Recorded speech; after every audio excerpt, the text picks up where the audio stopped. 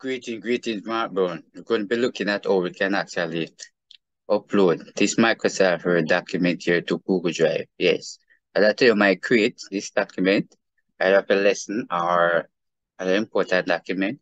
We want to upload it to Google Drive, but you don't know or are sure how to do that.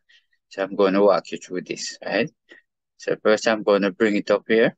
I already have it here, right? So this is set with Google Drive. So if you don't reach this particular, you can simply come to the line, look at that. I want to sign in, and this is Google Drive, and this is what it will actually bring you, right? So if you notice over here, so you see the word new, right? So you're going to click on the word new, right? When you click on the word new, you notice right here, so it says upload file, right here.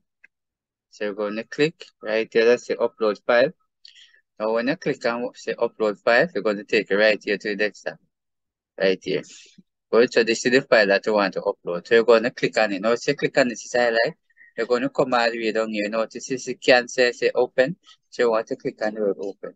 Now, when you click on the word open, what will happen?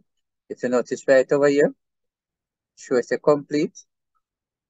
Yes. But if you notice you don't see it over here, don't you have to just go right over here to the left? You notice you see the word recent here, so just click on the word recent.